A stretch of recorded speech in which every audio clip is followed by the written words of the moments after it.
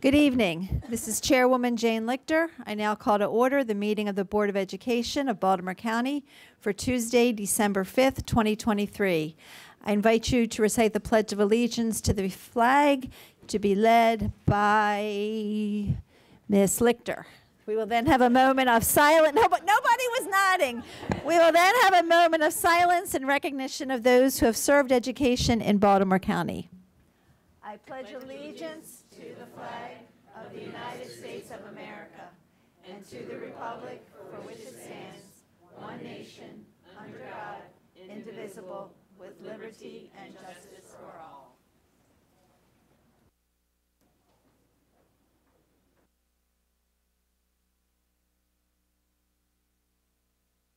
Thank you.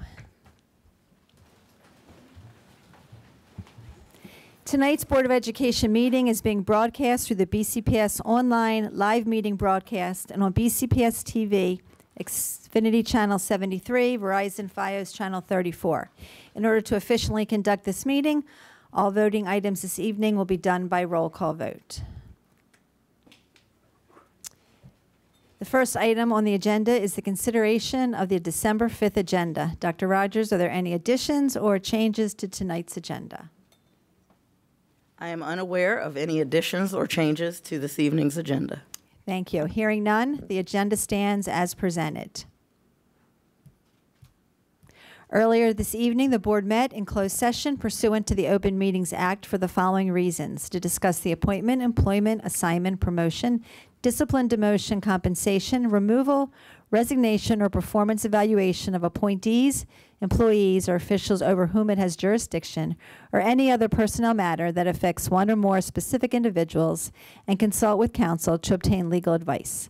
The summary of the closed session and open session information summary can be found on board docs under this board meeting agenda date. The next item on the agenda is the election of board officers, and at this time I will turn the meeting over to Dr. Rogers. Thank you.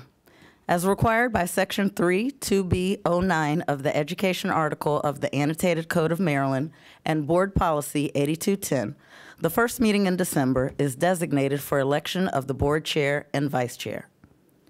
According to Board Policy 8210, the superintendent presides over the election for offices of chair. Nominations are now open for the office of board chair. Are there any nominations? Ms. Frimpong? I nominate Ms. Booker Dwyer. Ms. Booker Dwyer is nominated. Are there further nominations for the office of board chair? Hearing none, nominations are now closed. The Education Transparency Act requires that any action of the Baltimore County Board be recorded by voice vote or roll call vote. Ms. Gover, please call the roll for those voting for Ms. Booker Dwyer for the office of board chair. Ms. Dominowski? Yes. Mr. Young? Yes. Ms. Frimpong? Yes. Ms. Dolesky? Yes. Ms. Henn? Yes. Ms. Harvey? Yes. Ms. Drummond? Yes. Ms. Pumphrey? Yes. Dr. Savoy? Yes. Mr. McMillian? Yes. Ms. Booker Dwyer? Yes. Ms. Lichter? Yes. Thank you. It's unanimous. Congratulations.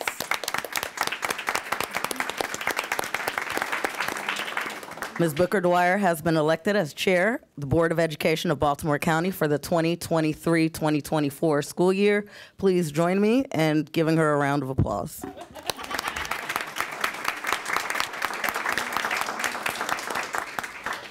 As the board chairs transition, we also, on behalf of Baltimore County Public Schools, want to congratulate and thank outgoing chair Jane Lichter for her services during this school year. Thank you very much.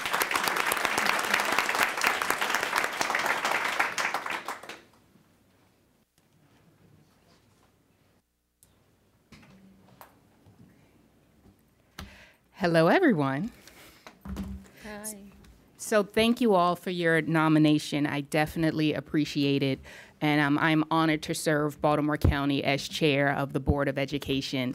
This moment is not lost on me. My great-grandmother cleaned Baltimore County schools. My grandmother cleaned Baltimore County schools. And my mother cleans Baltimore County schools. I didn't think I was going to get emotional, so this moment is not lost on me. Baltimore County runs deep in my family, and I'm honored to be chair. So thank you all for your nominations, for your support, and your votes. Thank you.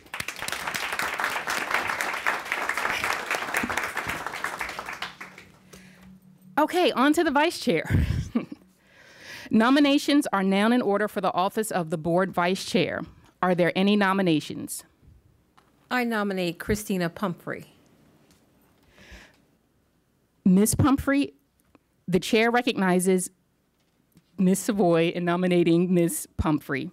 Are there further nominations for the office of board vice chair? Without objection, nominations are closed. All those who vote for Ms. Pumphrey as vice chair, please, we'll do a roll call vote. So all those who vote for Ms. Pumphrey as vice chair, please say yes when the roll is called. All those opposed, please say no. Ms. Gover, please call the roll. Ms. Dominowski? Yes. Mr. Young? Yes. Ms. Frempong? Yes. Ms. Delusky? Yes. Ms. Henn? Yes. Ms. Harvey? Yes. Ms. Drummond? Yes. Ms. Pumphrey? Yes. Dr. Savoy? Yes. Mr. McMillian? Yes. Ms. Lichter? Yes. Ms. Booker Dwyer? Yes.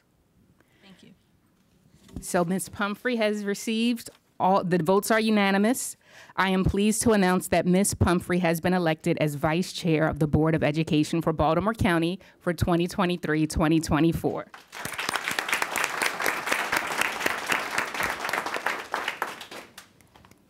I want to thank Ms. Harvey for her service as vice chair, and Ms. Pumphrey, you can take your seat.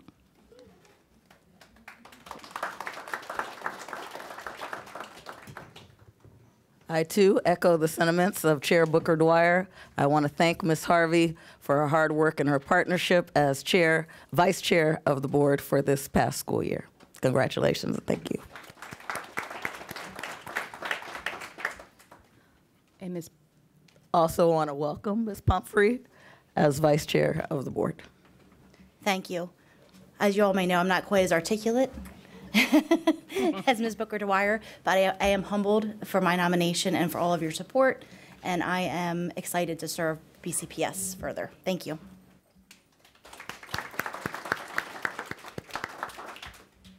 The next item on the agenda is personnel matters, and for that, I call on Mr. McCall.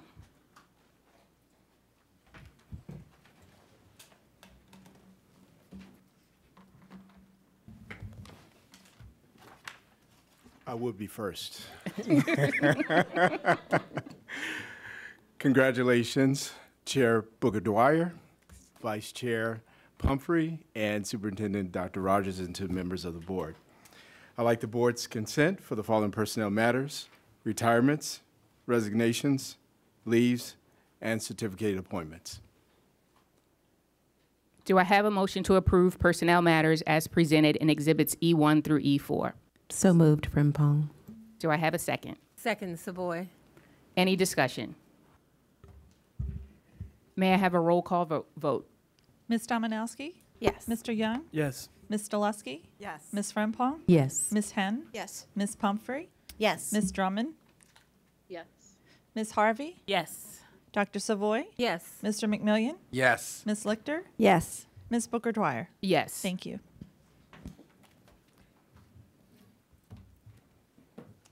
Thank you, Mr. McCall. Thank you. Our next item is public comment. This is one of the opportunities the board provides to hear the views and receive the advice of community members. The members of the board appreciate hearing from interested citizens. As appropriate, we will refer your concerns to the superintendent for follow-up by her staff. If not selected to address the board, members of the public may submit their comments to the board members via email at boe@bcps.org. The Baltimore County Police Department's Homeland Security Unit and Office of School Safety has recommended the following safety and security protocols. Participants should be seated in the room during meetings. Individuals who need to stand should go into the hallway to do so. Participants should not approach the table unless called upon to speak and should not approach the dais. Materials brought to the table are limited to electronic devices, presentation papers, and posters no larger than 11 by 14 inches. Other items should be left in your seat. Documents to be given to the board are to be handed to the staff member who is seated in the front area of the meeting space. Information for other attendees is to be left on the designated table outside in the hall. In the event of an emergency that requires an emergency response, such as a lockout, lockdown, or evacuation, staff from the Office of School Safety will direct participants. While we encourage the public input on policy, programs, and practices within the purview of this board and the school system, this is not the proper forum to address specific student or employee matters or to comment on matters that do not relate to public education in Baltimore County. Disparaging remarks or derogatory remarks towards students and staff will not be tolerated. Inappropriate personnel remarks or other behaviors that disrupts or interferes with the conduct of this meeting are out of order. Persons using language that are threatening or promotes violence against a BCPS employee are subject to legal penalties. Person who otherwise disrupt or disturb the meeting will not be allowed to continue their remarks and will be escorted from the meeting. Please observe the 3-minute clock, which will let you know when your time is up. The microphone will be turned off at the end of your time, and it could be turned off if a speaker addresses specific students or employee matters or commenting on matters not related to the public education in Baltimore County. That is a lot to read. It is the practice of the board to allow elected officials to provide their comments to the board first, but we have no elected officials. So we will move on. We have no school system affiliated groups, so we will move on to our unions. So our first speaker is Mr. Billy Burke with CASE.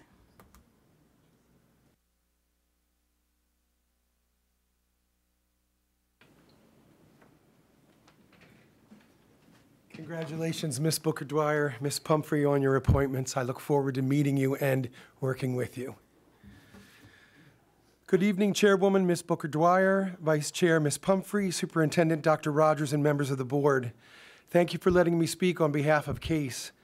This season of negotiations has been productive. BCPS and CASE have both presented changes to the master agreement that I believe support and improve hiring and retention efforts. The decisions around compensation now rest in the hands of the board, the county executive, and ultimately the county council. I trust that BCPS is working closely with the county and is creating a budget aligned with county expectations. I have been critical in the past of negotiations and the budget process. In the past, the process has not been transparent as to the collaboration with the county. I am hopeful we are moving in the right direction, but communication with you as the board has been limited and communication with the county has been non-existent. As you finalize the budget proposal, please make every effort to fund step increases for CASE members and to add additional steps to the salary scale to ensure competitiveness with the surrounding counties and private schools. Please fund the cost of living adjustments. With inflation at 3.2%, a simple loan or food or house supplies have become expenses that most families struggle with. A cost of living adjustment that reacts to the current rate of inflation is a clear sign to staff that they are valued. Please make every effort to appropriately fund special education. To best serve the students of BCPS, we need IEP facilitators, additional special education teachers and service providers, department chairmen, paraeducators, bus attendants, and central office resource teachers, specialists, and supervisors. Please make every effort to appropriately fund ESOL. When we strengthen the supports for our newest community members and ensure they have the resources to grow and contribute, we improve our whole community. The resources and strategies that improve special education services and ESOL services can be used with all children and improve school for all children. Thank you for your time and dedication to Baltimore County. Happy holidays to you and yours. I appreciate you and the opportunity to speak on behalf of CASE. Thank you, Mr. Burke. Our next speaker is Ms. Cindy Sexton from TABCO.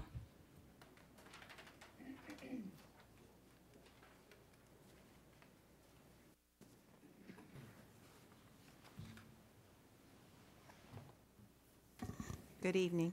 Gotta keep changing up these names. Good evening, Dr. Rogers, Chair Ms. Booker-Dwyer, Vice Chair Ms. Pumphrey. Thank you for the opportunity to speak tonight, all members of the board.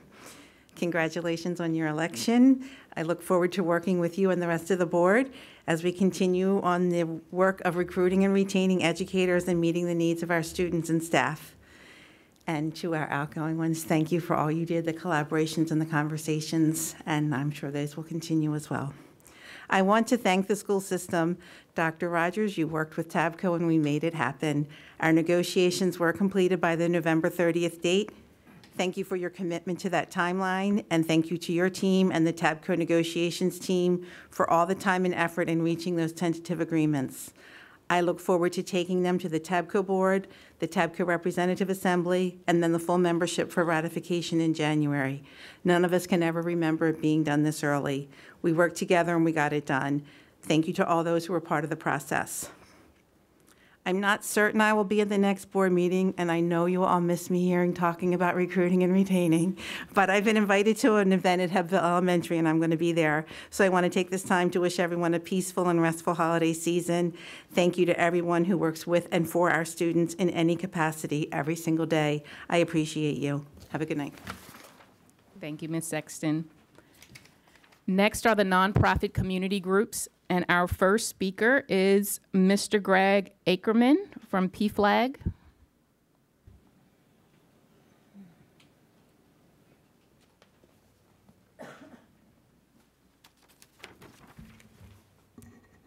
Hello, Mr. Ackerman. Am I pronouncing your name right? It's Greg Ackerman. Ackerman. Yeah, good evening. Thank you so much for including me tonight. My name is Greg Ackerman.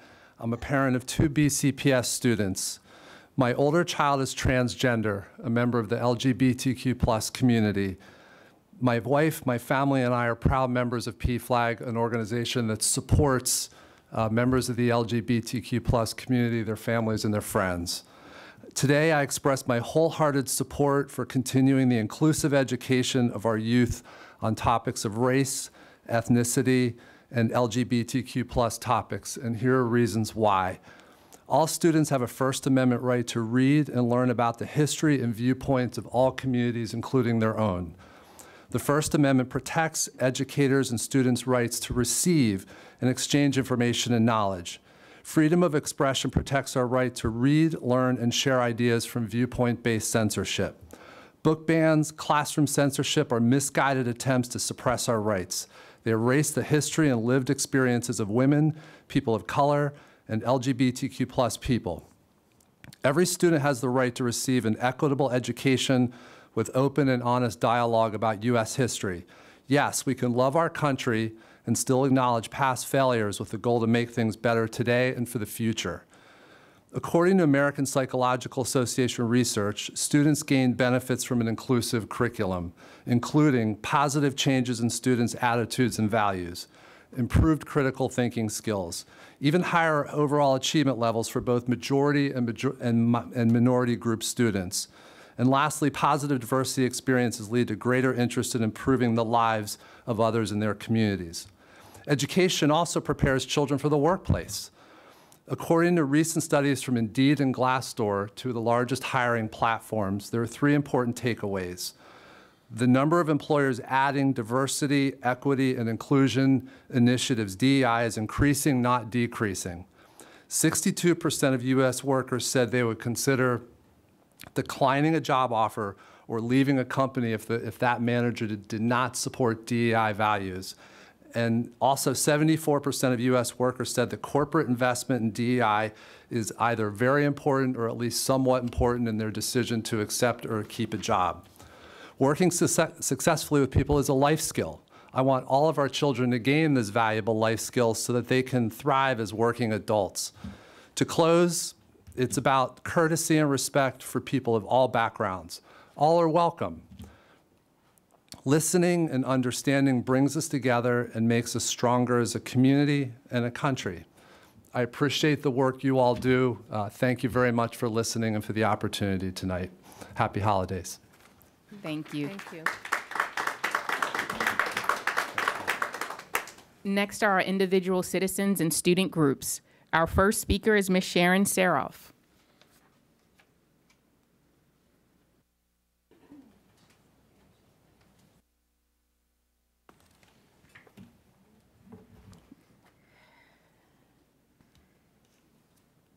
Good evening. I first want to say congratulations to Ms. Booker Dwyer and Ms. Pumphrey. I think that the board made an excellent choice as far as the new chair and vice chair. I'm speaking low because I have a cold. So I'm here tonight to emphasize the word communication, because communication matters.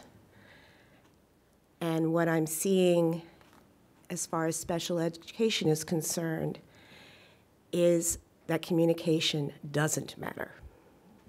And I'll explain why.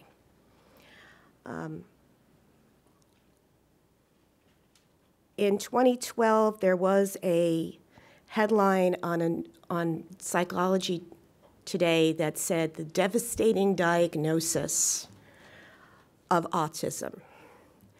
I wonder what people here think of when they hear the word devastating. As the mother of a child with autism, my child is anything but devastating. So when I see that, that is very upsetting to me. Last night at a CCAC meeting, I heard that IEP chairs are being cautioned about putting a child in a more restrictive environment because it could be dangerous to them. Again, what do you think of when you think of danger or dangerous? Is a more restrictive environment or a least restrictive environment dangerous to a particular child? Yes, it can be, but on the same token, not putting that child in the correct placement can be more dangerous. We have to be cautious about the words we use when talking about special education. Special education has enough of a stigma. The other reason I bring up communication is because homeschool communication is something that's put in an IEP quite frequently. It's not being followed. I can't tell you how many times this school year I have heard from my clients and from parents in general that homeschool communication is not being followed, that they have no idea what's going on in that classroom until there's an injury or a really big problem. We need to fix that. Thank you. Our next speaker is Ms. Anna Weisenberg.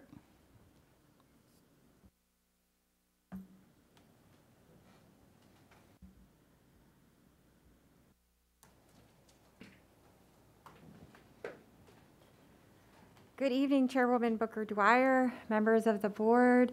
My name is Anna Weisberg, and I'm a BCPS teacher. First of all, thank you for supporting the efficient negotiations for the terms of TABCO's tentative agreement. I am grateful. I am also a participant in the Baltimore County Education Justice Table, the BCEJT, a large and growing coalition of educators, parents, and organizations from across the county working to advance equity and justice in public education for all students so they thrive in the classroom and in our local communities. We know that student achievement gaps are the result of historic and ongoing systemic inequities in our society. That's why the Blueprint for Maryland's Future mandates the implementation of the community schools here in Baltimore County.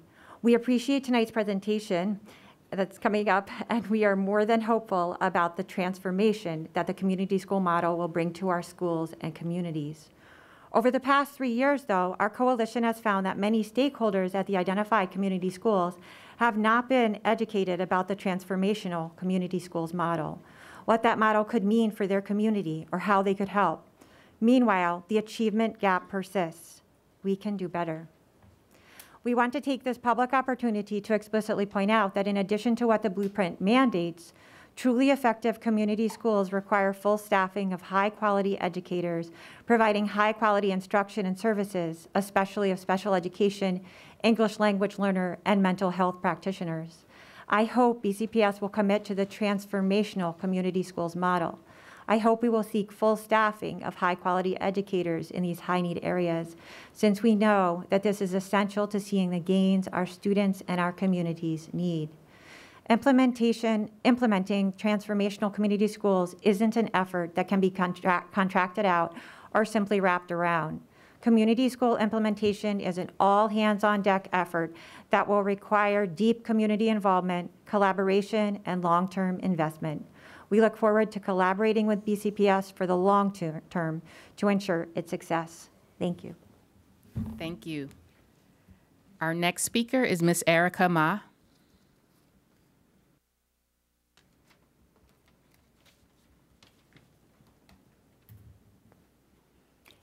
Good evening, members of the Board of Education, and congratulations to our new chair and vice chair, and thank you very much to our former chair and vice chair for their work this past year. My name is Erica Ma, and I've been coming to the Board of Ed to speak for nearly 15 years, first as a BCPS parent, and then adding on my teacher hat. It's been interesting watching the BOE change and develop into the current hybrid board, and I'm very grateful for the current hybrid board that we have now. Previously, there were board members who very purposely looked down when I came up to speak, making it clear that they did not care one bit about what the stakeholders had to say. But over the past decade, this has changed drastically to a board that has paid attention and strives to make our schools better. So I'm here today to say thank you. Thank you to the Board of Education, and especially thank you to Dr. Rogers, who promised to listen and has made various opportunities for us to be heard throughout the county. Thank you for listening to us and for having the most efficient and transparent bargaining process with TAPCO that many of us can remember. It's not perfect, but it's done in a timely manner and before the county fiscal process. It's a relief to not be wondering into June, as we did last year, what our pay would be for next year. With 2 children in college next year, I really need to know what my pay is going to be. And even with the efficient timeline, the contract has real changes that will help to recruit and retain teachers which our students so desperately need. I was planning on coming here to only give a thank you, but I'm sorry I can't do just that. I'm not a psychologist, but anyone in the classroom can tell you that our children are in desperate need right now.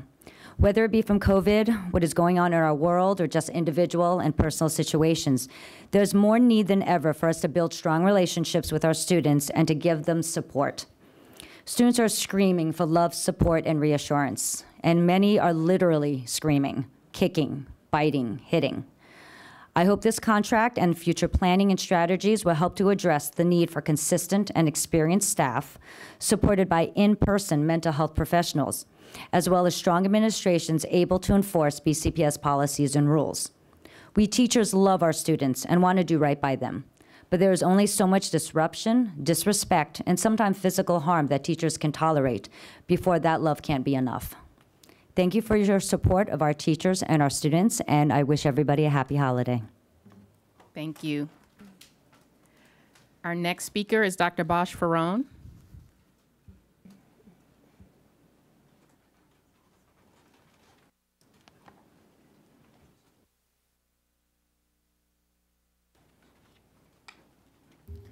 Good evening to all. Thank you for a wise choice for all of you. Thank you, Ms. Lichter. I will miss you. And thank you, Ms. Robin Harvey. I think a couple of meetings ago, Mr. McMillian proposed at the end of the meeting, and I heard him while I'm listening into my earpods out. He proposed about for you, the board, to consider the calendar. I have been a member since 1995 or so. The calendar basically functions the same way, slight changes here and there. Too many holidays, too many perks here and there. I really think this is an important idea, and I thank you, Mr. McMillian, for that proposal. I hope you take that in consideration. You, the board, are the boss, not the other way around. I think you need to assess that calendar and make it effective for education. Police department doesn't have as many holidays, FBI, GBMC, St. Joseph, etc. Second thing, I want to applaud Ms. Hen for, I think, last meeting or maybe the meeting before, considering Spanish teachers. And I agree, there are many Spanish people here. However, the board is basically 2 colors and 2 religions, minus plus. I've never really seen the school system employ in any of the meeting an Arab American teacher or a Muslim American teacher. And our numbers are really large in nature. I don't think really we should advocate for one ethnicity. I think we should look at all of us. Last but not least, in the last budget meeting, I noticed that 14% only is contributed by the federal government. 14% only, and the rest is the county and state. In my time in the 90s, I think it used to be 40% from federal government. So what I'm saying to you, I suggest to you to advocate to our congressmen and senators to stop wasting our money sending it overseas to bomb and kill people. It cost $5.5 trillion, Iraq and Afghanistan. And we didn't win in either one. We didn't win in Vietnam either. You know how many schools we can build with $5 trillion? How many teachers we can make happy? How many special education we can take care of them with equipment? How many laptops, computers, Thank you.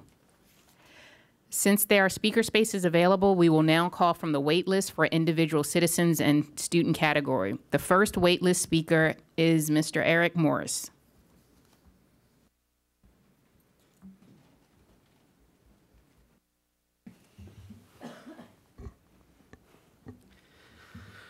Good evening, board members. I'm Eric Morris, a proud BCPS employee, but today I am again here to speak to you about the need for strong policies supporting LGBTQ plus students of all ages, like two of my 3 children. At recent board meetings, I've spoken of the great supports that my children's high school offers them, my transgender kids. They do this because they care about students and they care about their LGBTQ students. These are students who live their lives every day in fear to be their true selves and fearful of those hate groups persecuting them. Moms for Liberty, one of those hate groups, along with other groups like PASS, are making statements that our trans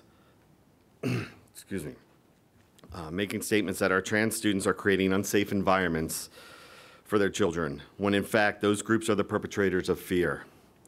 And they are creating the unsafe environment for our children. And they also preach book banning for those books that support those LGBTQ students.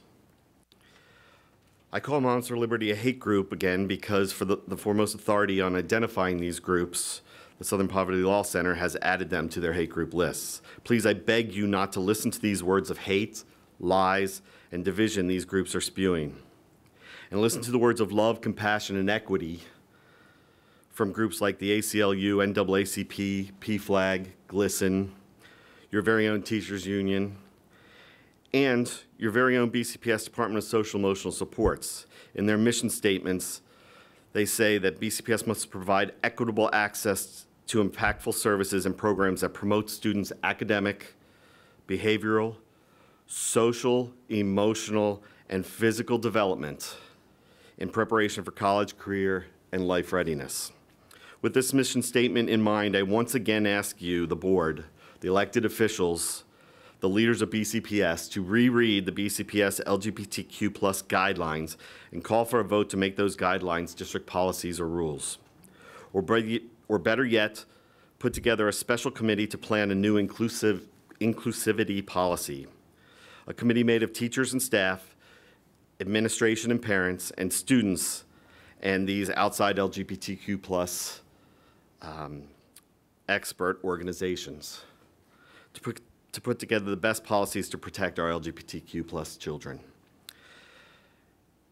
As I've not visibly seen any steps taken in that direction to this point, I would love to have the opportunity to speak to any one of you to discuss this vital need to support our LGBTQ children. Thank you for your time and support for our students, for all of our students. Thank you. The next item on the agenda is the superintendent's report, and for that, I call on Dr. Rogers. Thank you. Good evening, Board Chair Booker Dwyer, Vice Chair Pumphrey, all members of the board. I am pleased to present the December Superintendent's Report. Next slide, please. As everyone knows by now, budget season in Baltimore County Public Schools is well underway. Again, we remind everyone that you can refer to our website where you can find Budget 101 that really works to unpack how our budget is created, our revenue sources, as well as our spending. All year long, we work with offices, schools, leaders, and stakeholders to really provide, this year, to really provide information regarding our budget development process and also to seek input and feedback regarding our next steps as we plan for FY25. We have noted challenges for this upcoming budget, including the ESSER fiscal cliff for all school systems across the nation, blueprint mandates, as well as opportunities for, or needs for additional saving. Opportunities for the community to provide feedback have included surveys, community forums, area council meetings, upcoming public hearings, and of course, Budget 101 website. This evening, I would like to share with you specific information from the Principal Budget Priority Survey, as well as the stakeholder across Team BCPS, their responses as well. Next slide, please. Next slide, please. We'll begin with the Principal Budget Priority Survey. As you can see, we had representation of all types of schools. Our elementary schools, middle school, high school, and special schools and centers were represented. When asked to rank the 4 priority areas that we've identified for BCPS, all of our principals identified, or the first choice was academic achievement, followed by safety and climate, recruitment and retention, with infrastructure as the last priority. Next slide, please. We asked principals to identify whether or not they wanted us, as we develop the school budget for the school system, to focus on examining opportunities for improvement, balancing programs and opportunities, or preserving programs as much as possible. Overwhelming majority, 70%, asked that we examine opportunities for improvement as we move forward, and recruitment and retention of our high-performing workforce as we move forward with the development of the budget. Additionally, we asked them to rank budget priorities. Of note, all of our school leaders, the top area was professional development, making sure that our educators were well-trained, followed by social, emotional, behavioral health and safety of students, with the third item being teacher-student ratio. Next slide, please. When we asked principals overall for a budget focus to identify and rank from 1 to 7 what was the most important, hiring and retaining high-quality staff ranked number 1, followed a close second was providing academic support services to students that need it the most, and keeping the class sizes small. Again, really focusing on that teacher-to-student ratio. Next slide.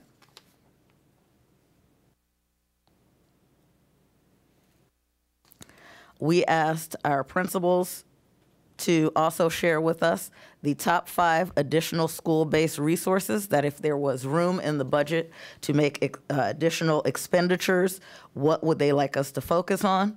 The top two, they were tied at 49 responses, were additional teachers and staff development teachers for that job-embedded professional development, followed by school-based math resource teachers specifically, and special education teachers, and the fifth request was assistant principal.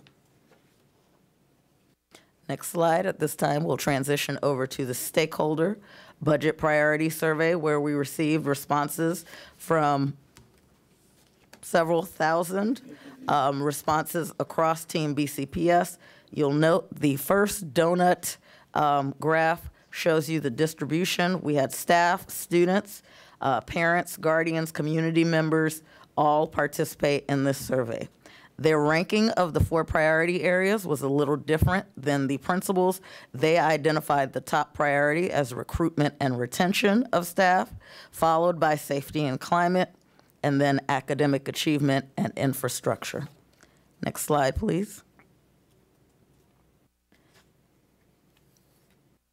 The top priority for our stakeholders was to examine opportunities for progress, specifically focused on recruitment and retention of our high-performing workforce, followed by balancing preservation and opportunities, and then preserving programs.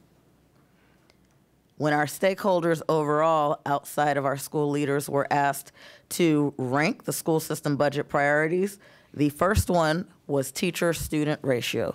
The number of students in a classroom was extremely important. They also felt that social, emotional, behavioral health of students was the second need, and the third one was instructional materials. Next slide, please.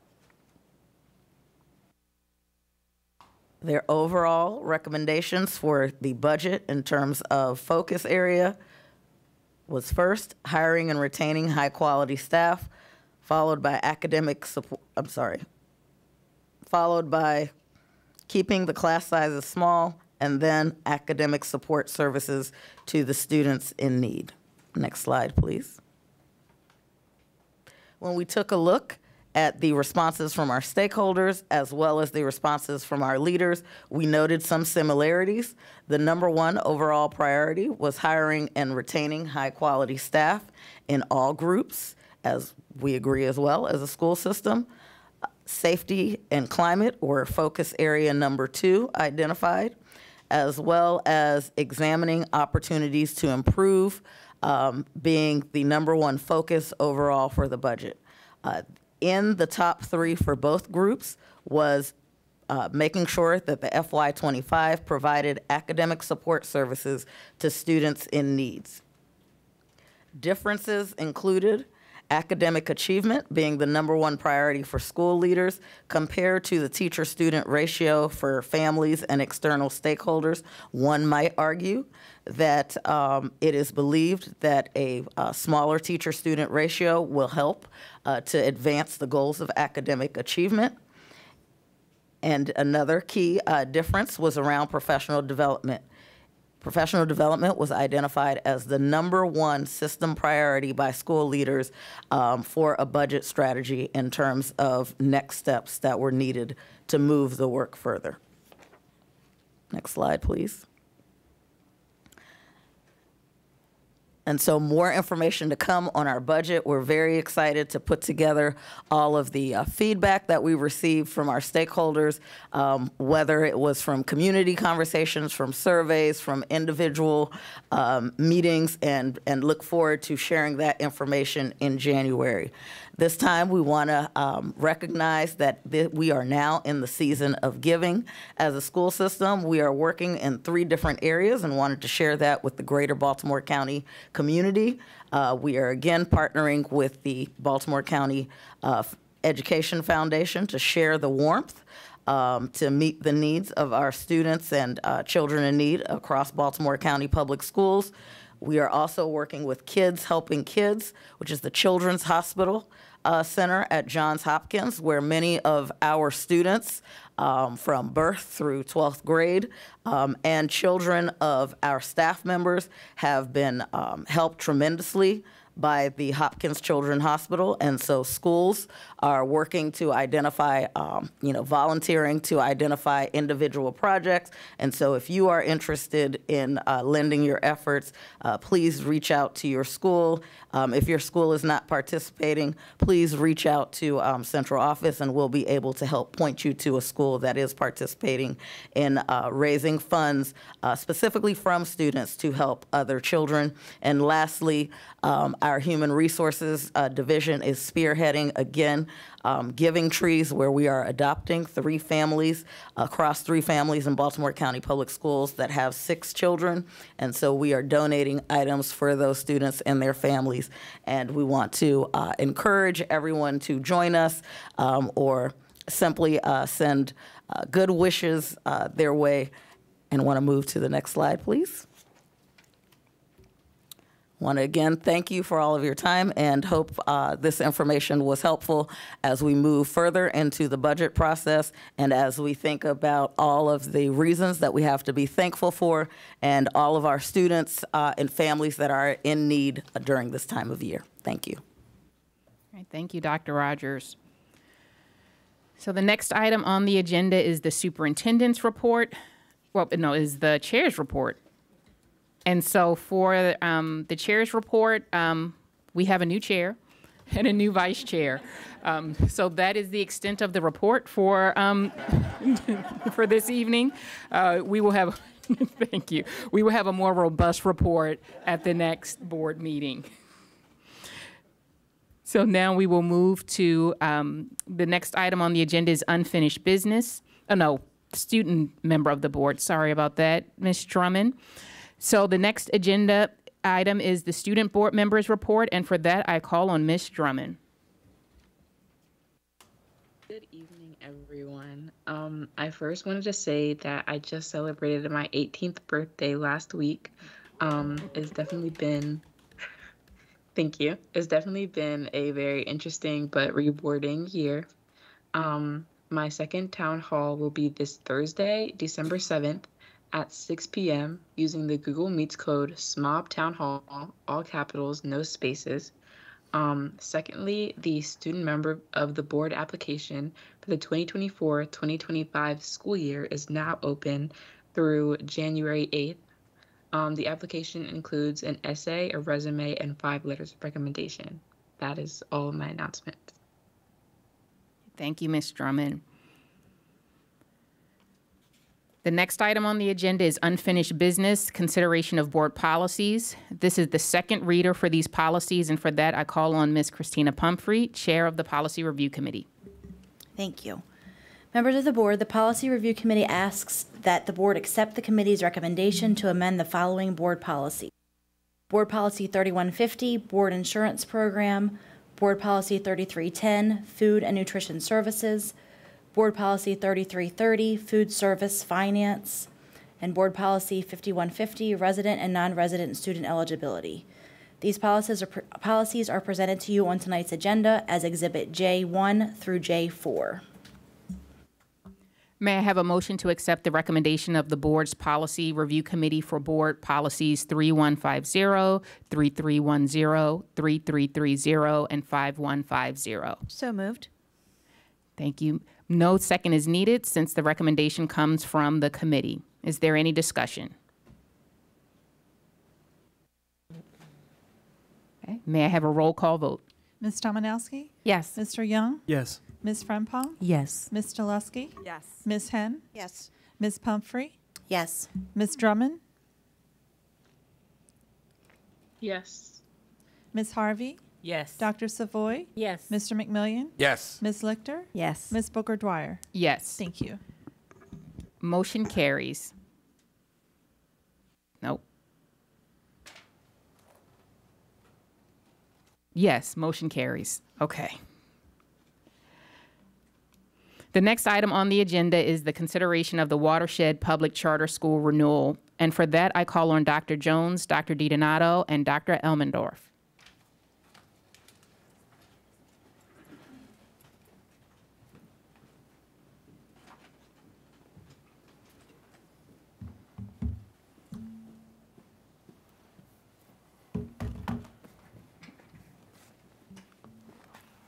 Hello. Good evening. So at the last board meeting, we shared the findings of the renewal review team. And after considering the recommendation of the renewal review team, the Baltimore County Public Schools Superintendent, Dr. Rogers, recommended that the contract with Watershed Public Charter School Incorporated to operate Watershed Public Charter School be renewed for a 5-year term running from July 1st, 2024 to June 30th, 2029. And I want to recognize that we have some Watershed staff here today, if they would stand up.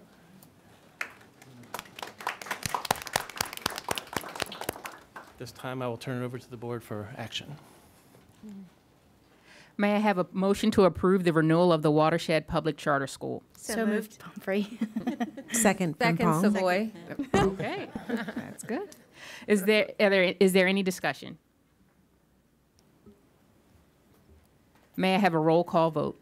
Ms. Dominowski? Yes. Mr. Young? Yes. Ms. Frempong? Yes. Ms. Doleski? Yes. Ms. Henn? Yes. Ms. Pumphrey? Yes. Ms. Drummond?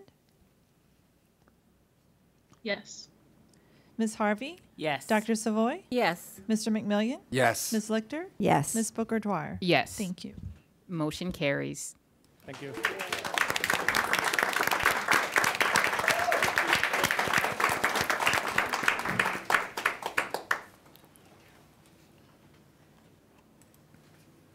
Okay, the next item on the agenda is action taken in closed session, and for that I call on Mr. Burns. Madam Chair, there were no legal items in closed session. Thank you. The next item on the agenda is contract awards, and for that I call on Mr. Young, Vice Chair of the Building and Contracts Committee.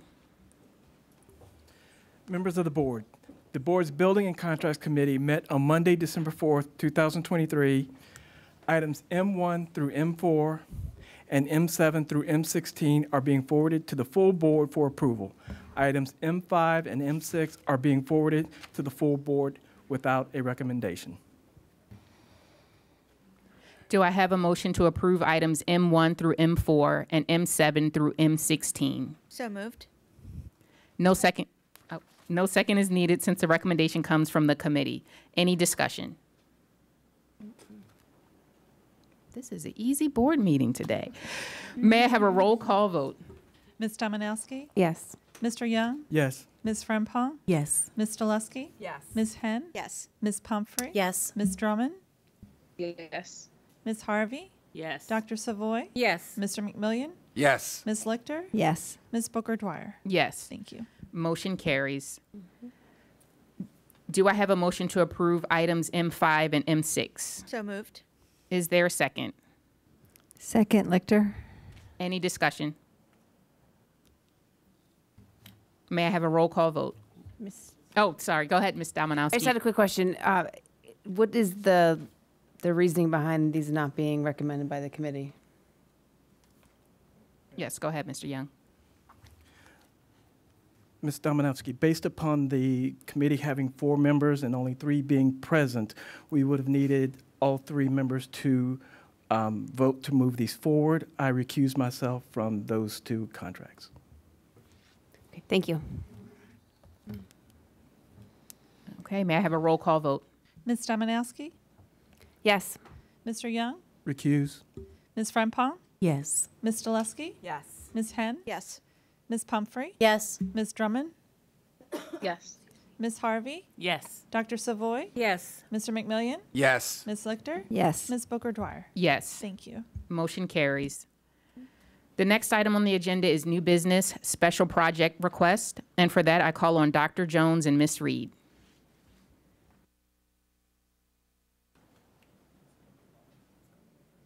And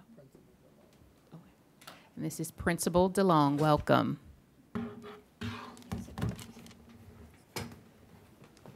Good evening. I'm actually not joined by Ms. Reed, but I am joined by Ms. DeLone, who is very passionate about the project. So for board approval, we do have a special project request, which has been submitted for repairs and upgrades for the greenhouse located at Hereford Middle School. There are several repairs that will bring the greenhouse up to speed, including a new swamp cooler, cleaning of sumps and refilling with water, replacement of filter panels of the remaining units, installation of new belts, and cleaning of the exterior units. We're happy to say that this request is funded by a grant through the Maryland Agricultural Resource Council to replace equipment and for repairs to Hereford Middle School's greenhouse. Funds were paid by My Neighbors Foundation, and this project would benefit, again, the students located at Hereford Middle School and the school science and agri-science courses. Thank you. Okay, may I have a motion to approve the privately funded capital project for greenhouse repairs at Hereford? So move Stoleski. Second, Hen. Any discussion? Okay, may I have a roll call vote? Ms. Dominowski? Yes. Mr. Young? Yes. Ms. Frempong? Yes. Ms. Stoleski? Yes. Ms. Hen? Yes. Ms. Pumphrey? Yes. Ms. Drummond? Yes. Ms. Harvey? Yes. Dr. Savoy? Yes. Mr. McMillion? Yes. Ms. Lichter? Yes. Ms. Booker Dwyer? Yes. Thank you. Motion carries. Thank you very much for your support for our agri-science department. It also benefits Hereford High School for the completer pathways for graduation. So thank you. We appreciate it. Thank you. Thank you. The next item on the agenda is the report on Blueprint Pillar 4, more resources for students to be successful. And for that, I call on Dr. DiDonato, Dr. Jones, Ms. Forrester, and Ms. Stansbury.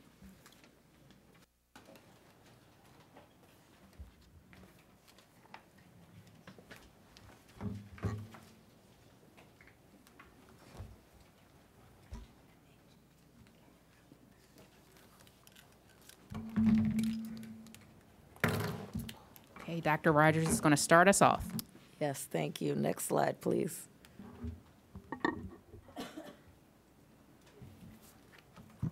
Okay, we are missing a slide, but we're going to do the introduction anyway.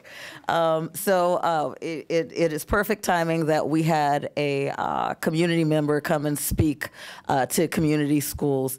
This pillar, we are especially excited around the work that's happening in Baltimore County Public Schools around community schools. For those who don't have as much familiarity with community schools, it's an evidence-based strategy that really focuses on the whole child. It's really where the school comes together with the community and external partners to provide wraparound services to the student to really ensure that we're addressing any gaps that may exist and that we're really thinking about the full family. When we talk about wraparound services, we are talking about before and after care. We're talking about mentorship programs. We're talking about health and wellness centers, social workers, school psychologists, counselors, restorative practice coaches, and more.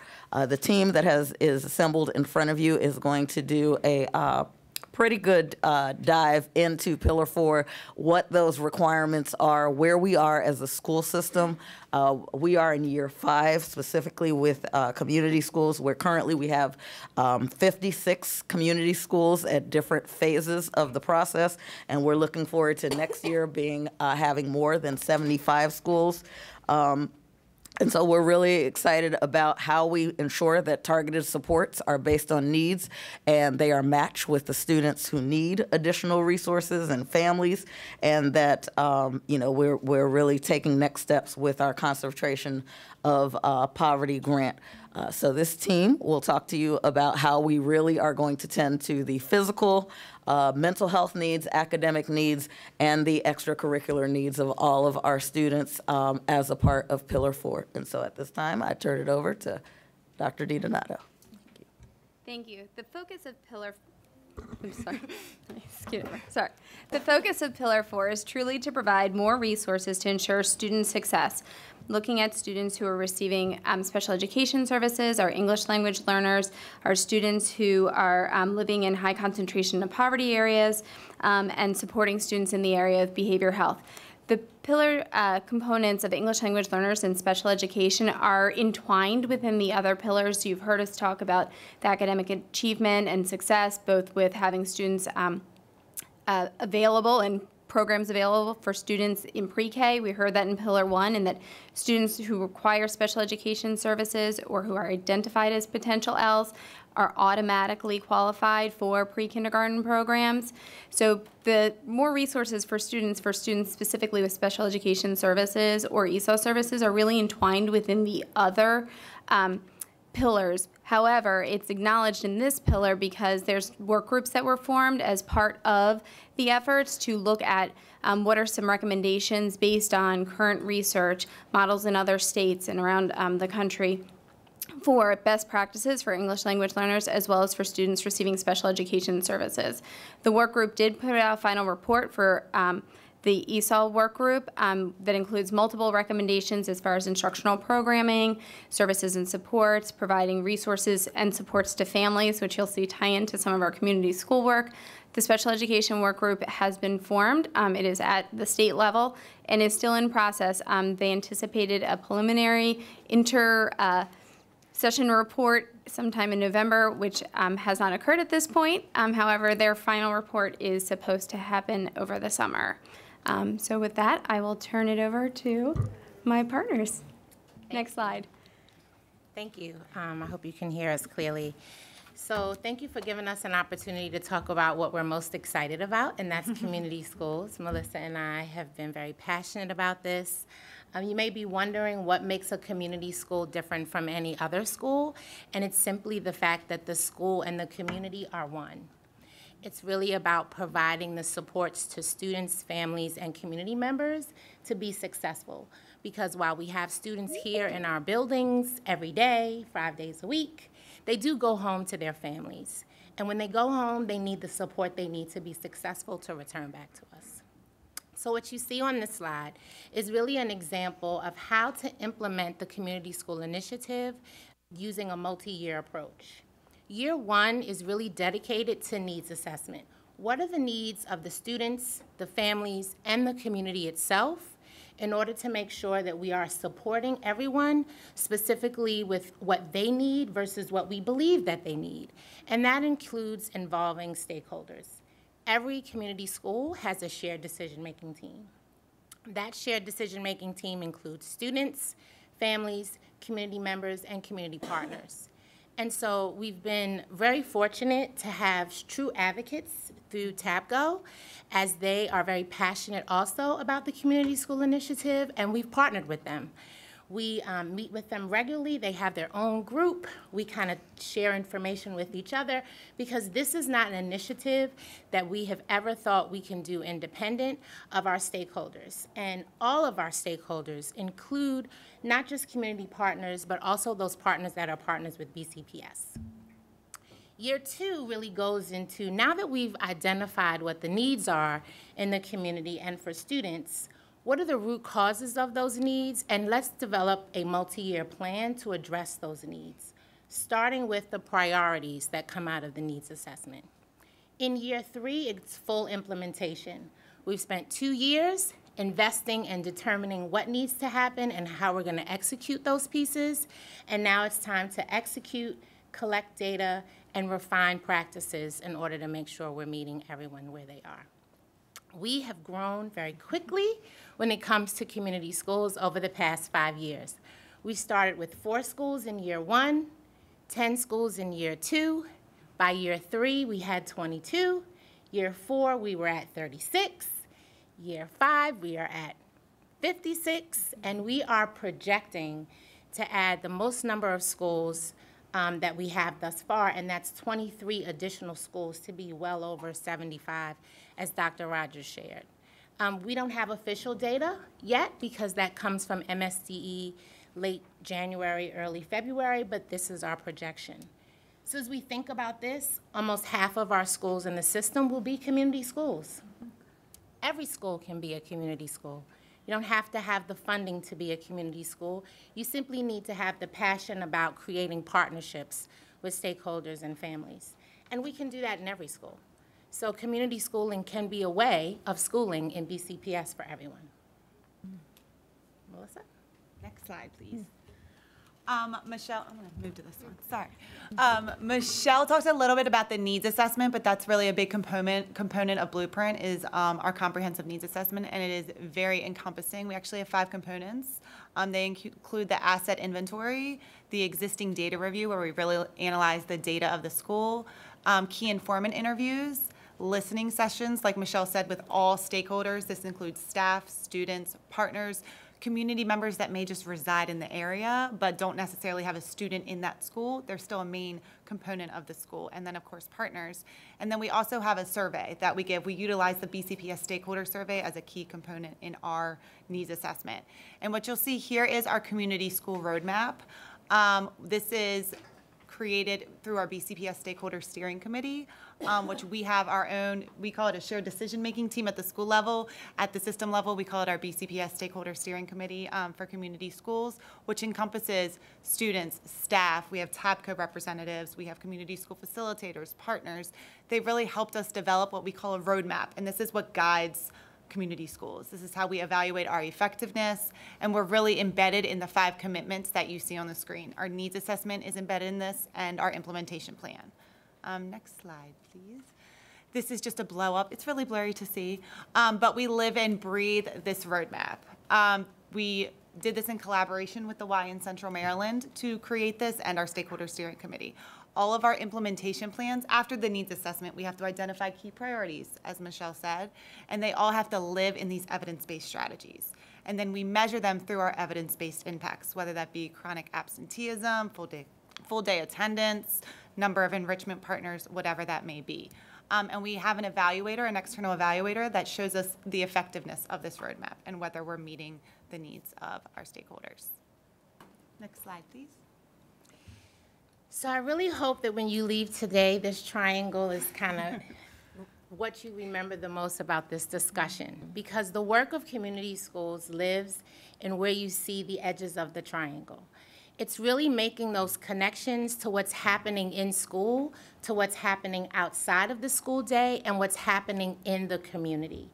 If we're living only along the sides of the triangle, we will only get but so far. We have to make those connections. And so community school work is really about connecting all of the dots, making sure that when we have out-of-school time programs, what's happening in those programs connects back to what's happening in the classroom, and not in isolation of what's happening in the classroom. When we provide wraparound services and supports to community members and to students and families, that is also connected to expanded learning opportunities and expanded learning resources available to families and to students. And so it's very important that when we think through the work of community schools, that we are thinking about connections, making connections, because that's how we move academic achievement forward, and that's how we make sure we have a thriving community. I want to go into the next slide where we talk a little bit about how schools are identified through the blueprint for community schools funding and the different types of funding sources that are available to community schools. As I shared earlier, the identification of community schools is based on MSDE data. We receive the list of schools from MSDE annually with the state aid formula. And so that does not come out to us until late January, sometimes early February by the time they finalize things. Some things aren't always as final as we would like them. And then there is phase-in eligibility. And so what you will see listed on this slide are the phases of eligibility for 2 grants. The first grant is the grant for personnel funding. That grant has to be used for a must. We do not have an option. We must use that grant for a community school facilitator and a healthcare practitioner. We use any additional remaining funding in that grant for additional wraparound urgent services. Sometimes it may be a food pantry, it could be a coat closet, or any other basic needs that families and students might have. In the first year of community schools, we started with only schools that had a 3-year poverty average of 80% or higher. You will see as we move into fiscal year 25, that 3-year poverty average has decreased to 55%, which is why we have added so many schools every year for the past 5 years. The second grant that you see listed there is the per pupil grant. The per pupil grant also is released in phases.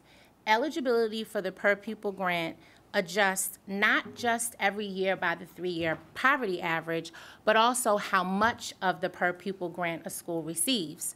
So in the first year of a school receiving the per pupil grant, they get 16% of that year's per pupil allocation. Let's say the per pupil allocation is $3,000. Year one, you get 16% of that $3,000. Year two of eligibility, you get 32% of that $3,000. Year three, 37, then 66, then 75. By year five, you have 100% of the per pupil allocation. And so that phase-in approach really gives schools time to build the infrastructure and find the partners to execute the programming. Funding comes in just like all other state aid funding. It is annual, 1 year. There are some debates at the state level about carryover, and I'm sure we will come back and have more conversations about that. I think the one thing that Melissa and I have learned is to extend grace as MSDE tries to navigate the legislation and the guidelines around community schools. And so we've created some structures to help us along the way, but we've also been very fluid in making sure we help schools understand how funding should be used. Next slide. Last but not least, we wanted to share how we approach community schools because we created this network or neighborhood approach. You'll see our 8 networks on the screen. They're really by area.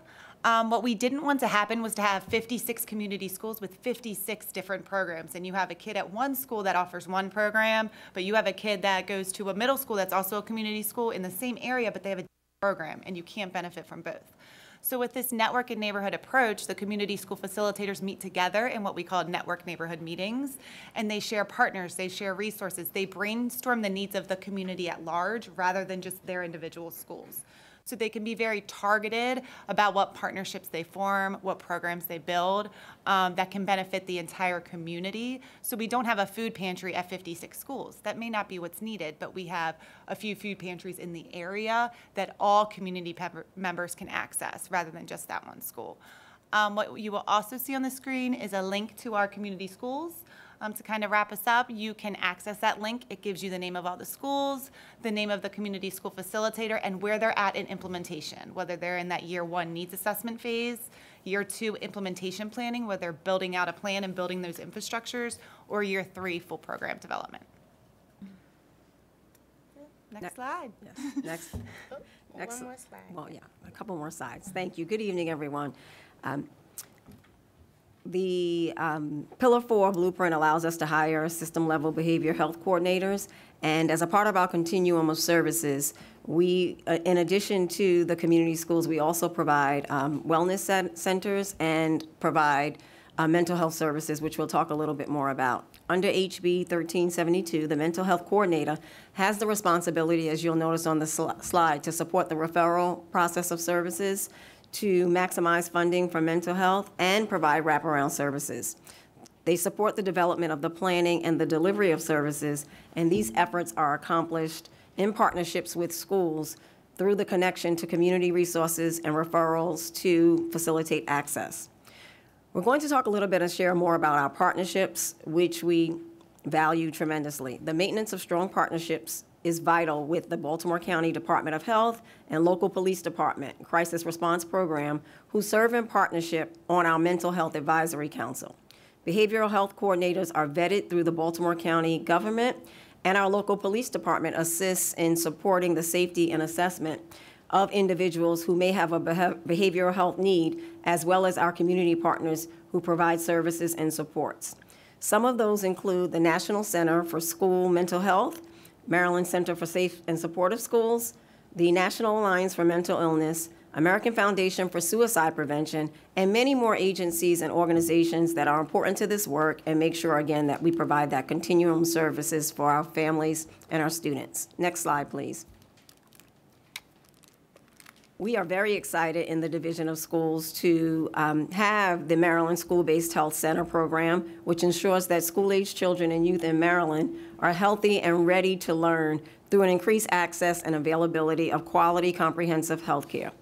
A school-based health center is a clinic located within a school building or on school property that provides comprehensive primary, acute, and preventive care services to students, families, and community members who enroll in the center. The center's planning grant requires the school to conduct local needs assessments to identify schools that will benefit from new centers. This requires extensive input from our stakeholders, as was previously shared, and it identifies the healthcare priorities and the development of an action plan to make quality services available to our families.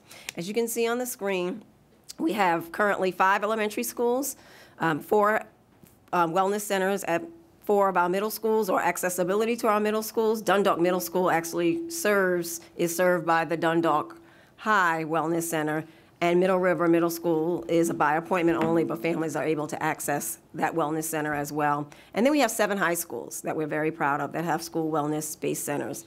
These centers are supported again at the Baltimore County Department of Health level, but also through our Baltimore County Public Schools Health Services Department. Additional information about our wellness centers and all that we offer in terms of our support services and responsive needs to students can be found on our website, especially within the Department of Social Emotional Supports. Next slide, please. Thank you. And thank you. Thank you for the opportunity to share how we meet the needs of our students. As you can see, we are all very passionate in our different area of work regarding just meeting the total needs of all of our children and making sure that they have everything they need to maintain academic and well-being in terms of their progress throughout our school system. Thank you. Thank you. So at this time, I'd like to open up for any questions. Yes, Ms. Hinn. Thank you, Madam Chair. Sound has a nice ring to it. Thank you for the presentation. This was incredibly informative. This is an area I'm passionate about as well, so I really do appreciate the time and efforts that went into preparing this for us tonight, so thank you. I have 3 questions. My first is in the 3-year model of implementation. First, I appreciate the discipline and the a lot of work and thought went into this, clearly. Are there options to provide for more urgent needs for our students in years 1 and 2? And I believe someone mentioned the coat closet, the food pantry, things of that sort. And would that funding be available then the year or shortly after MSDE identifies a school as being eligible? Absolutely, yes. So when they're doing the beginning their needs assessment, they start with an asset inventory, existing data review, and start on those listening sessions, and urgent priority needs kind of bubble up, like the food pantry, the care closet. So what we do is we take some of that funding and put it in buckets for them where we know historically those needs have arisen, which is around food access, things like that. So yes, they have the opportunity to begin spending the money pretty quickly once they get it, as they identify those urgent needs. Great. And that's official as of July 1. Yes. So they may find out about identification in February or March, but execution actually starts July 1st. Perfect. And that leads to my second question, which is, does MSDE have the final say in identifying which schools become community schools, and then we carry that out, or does BCPS have any latitude or discretion in determining that? So MSDE identifies schools eligible to be a community school for the personnel grant. But it doesn't just take a grant to do the work.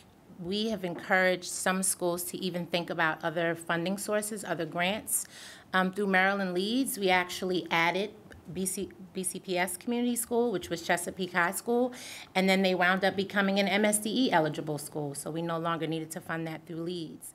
And so we just think we're so passionate about the initiative that even without the funding, there are possibilities to actually get in, dig in, and do some of that work. Terrific. And my final question is, do we consider feeder patterns when we're looking at prioritization of community schools? And by that I mean if students come from an elementary and middle that were community schools, but go on to a high school that has not yet become a community school, how are we meeting their needs? And do we consider that feeder high school when we are prioritizing supports? So that is kind of why we created that network and neighborhood approach. So we could still, those families and those students at those high schools could still access the supports because their elementary or middle school was a community school. So we can't give them that identification, but they would still have access to all the resources and programs at their other schools. Perfect. So they can return to those schools and Absolutely, still because- receive the same programs and services. Yes, Great. ma'am. Thank you very much. They definitely do, yeah. Yes, they do. Thanks. Ms. Harvey? Thank you, Madam Chair. So I am a big believer in community schools. I've seen them work when they're done well, and I appreciate all the enthusiasm that is evident in the room for community schools. I have 10 community schools in my district. Yay. So I am highly invested in not only their success, but the success of community schools broadly. I wanted to know, I have 3 schools in needs assessment, 5 in plan development, and 2 in implementation. For those schools that are just starting out in needs assessment, I know the outreach is surveys and, that kind of thing, letters home. Is there any information on how much of the community is participating and the level of equity and inclusion and diversity in that participation for the schools? And what is it that the public in general, because I don't hear about, the community schools planning, but ideally a well-functioning community school is there for me as a member of the community who may not have a child in BCPS. So what does that broader outreach look like? Excellent. Do you want to take the one on the needs assessment? We're very, very particular about the data that's collected. So the needs assessment, when we do our training, we are very transparent that it needs to be equitable and it needs to be representative of your school and your individual schools. So we give a sample size number, but we say, although you may reach that number, if your data is not showing that you're equitable in who you're speaking to, based off your population and your demographic, you may need to surpass that number. So we are very intentional about the needs assessment process and what they look at. In terms of how you can access some of the data from that needs assessment, we do have the survey data accessible through a dashboard that we can share after this meeting that's accessible to anyone to see how many stakeholders from each category have responded to that data. Great, thank you. And we're working on marketing strategies with our community school facilitators to make sure that the full community knows what's accessible at the public school, or even what resources are accessible within the community supported through community schools. A lot of our community school facilitators have organized events that were open up to lots and lots and lots of family members across the entire community. But then they've also partnered with Baltimore City because we do share and swap students all the time. And so we want to make sure that those supports are consistent across. And some of the strategies that Baltimore City uses to share their community school initiative in their communities, we have adopted because it's best practice and it's been working for them, and so we've been picking that up. So I'm saddened to hear that it's not as vocal in your community, but I hope that changes tomorrow. Me as well. I have, yes, tomorrow. I have just a couple of follow-up questions. One is, community schools right now are based on concentration of poverty grants, and I see you're connected to the health department and the police department. And are you connected with the local Department of Social Services? Oh, yes, absolutely. We recently had some situations with students' access to SNAP benefits and Medicaid, and we work very closely with the Department of Social Services on that. We communicate pretty frequently with them. They share flyers with us. We push those flyers out to our community school facilitators to make sure it gets out into the community, and then they're even at some of the events that schools have. So we've made sure we've been very particular about how we are partnering, not just with them, but with other Baltimore County agencies outside of BCPS.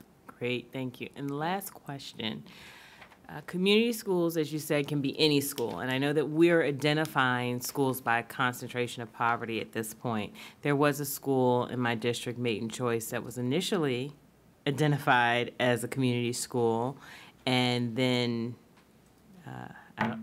that identification was removed.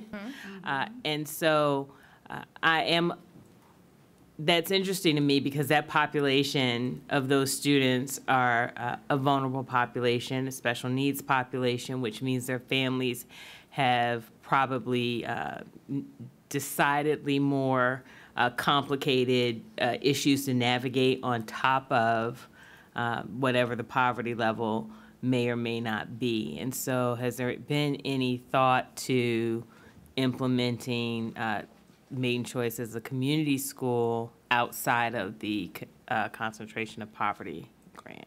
I think it's definitely worth a conversation. What I'm hoping to be able to say as we project is that they will re-enter, but the truth is that we don't have any firm information about that because calculation methods really are left up to MSDE, and they have a very unique and complex calculation process that actually adjusted between January and February of 2023. And so that's what caused that drop of Maiden Choice in other schools.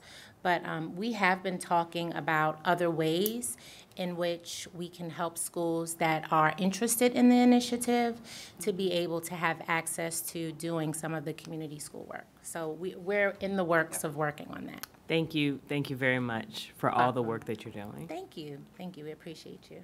Any other, go ahead, Ms. Pumphrey. Most of my questions were already answered, but if you could provide some clarification as far as the MSD calculation, because you mentioned that some schools who aren't designated, maybe I'm misunderstanding, you specifically named one school was offered a LEADS grant in order to be a community school. Do they still have to be designated by MSDE, but they don't receive the personnel grant through MSDE? Can you clarify that, please? Yeah, absolutely. So Chesapeake High School is the school that we elected to add through Maryland Leads as a community school before they were identified by MSDE. And we did that because almost every elementary and middle school that fed into Chesapeake High School was already a community school. And so we really wanted to get a head start on making sure that that school built a model that they could sustain once they were identified. The calculation method, though, that I mentioned about Maiden Choice being an example of that, actually is something that happened only once last school year. A list came out in January, and then things were recalculated, and a new list came out in February, and it adjusted the schools. We are very hopeful that the calculation method that was revised is the one that will be sustained when schools are identified in this upcoming year. But again, we have learned our lesson, and we are being very cautious in making sure that we have final information before we let schools know. But we have let schools know we are projecting you may be a community school, so get ready. And when we say go, you may go. But we won't say go until we're absolutely sure. So. And just one more question. You mentioned the quick growth, especially for next year. Yes. Are you foreseeing any difficulty with implementation because of the quick growth in additional schools? Actually, we don't, because we've already met with the projected principals to give them some insight. They can start to learn about community schools. We're scheduling a time for them to visit some high-quality community schools in the district and even in surrounding counties. And we're looking at sending them to the community school conference so they can learn about effective community schools nationally. That at least will build capacity and understanding what it means to be a community school versus what they are right now. And even if they aren't identified by the state, there may be some great strategies that they pick up from those opportunities that they can implement. I lied, one more question.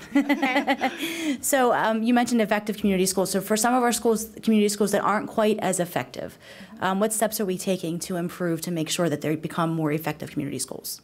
So we are redesigning our support model to make sure that schools that are still doing some tedious work to get to where they need to be in implementing the community school initiative have the support that they need.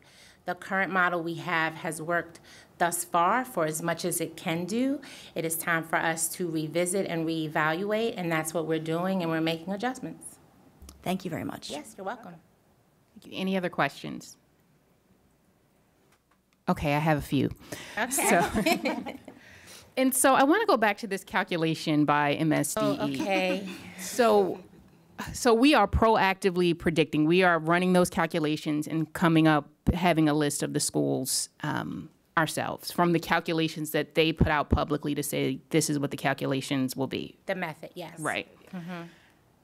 And so then when they change it, are we at the table with MSD? Do we have anyone from Baltimore County at the table when these decisions are being made in any work groups or anything like that? I know that my fiscal friends aren't here, and the release of the list of schools comes through the state aid formula document. But I know that they have been very vocal, not just Baltimore County, but every single county pretty much was in an uproar last February when this occurred. I don't know if Dr. Rogers has more to add, but. Yes, I would concur with your assertions here. Additionally, this board, you'll remember the massive changes in terms of budget, that came out last year, millions in terms of shift as a result of recalculation. So all school systems are looking very closely. We're all in support of sending out the correct information the first time. We're doing our due diligence, to try to predict and hoping that the methodology that we're using aligns with the methodology that they're using, but also using lessons learned from last year as we work with our principals. As Ms. Stansberry said, get ready on your mark, but then when we know for sure, then you can go. But definitely the frustration was felt widespread. But when you have a certain percentage of your budget that comes from state funding, you have to comply with the information that they provide. Yep. And if we ever don't want to comply, I'm just saying we can get together as a board and discuss and take some action, because that wasn't fair to school systems, to schools, and I don't want to see a repeat of that this year. But I am hopeful with what's happening. But I just encourage any meeting that we can attend, make sure we're there. The other question I have is regarding the roadmap. So I noticed in that roadmap you have a lot of really good information in each of the buckets. Mm-hmm. And so there's metrics behind each of everything in that roadmap that you're monitoring. Mm-hmm. And I love that you have an external evaluator. Who's the external evaluator? Johns Hopkins. And how often are they shared? Oh, sorry. You just approved the contract for that earlier this school year. That was a good choice. Okay. So, how often will they provide reports? Annually. Yep.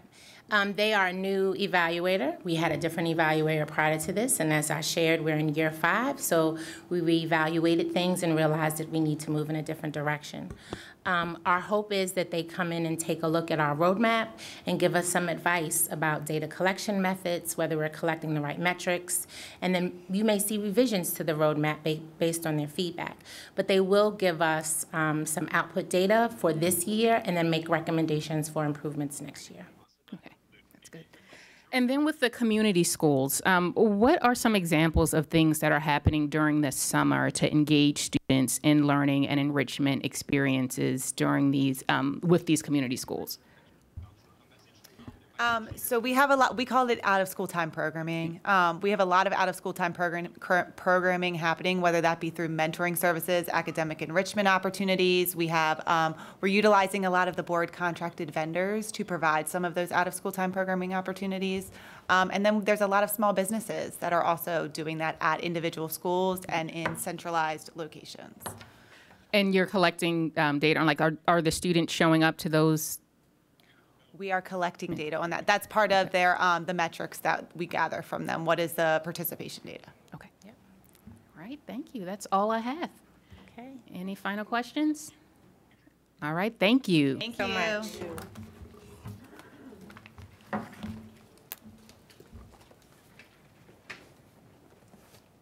Okay. The next item on the agenda is an information item, including the minutes from the October Southeast Area Education Advisory Council meeting.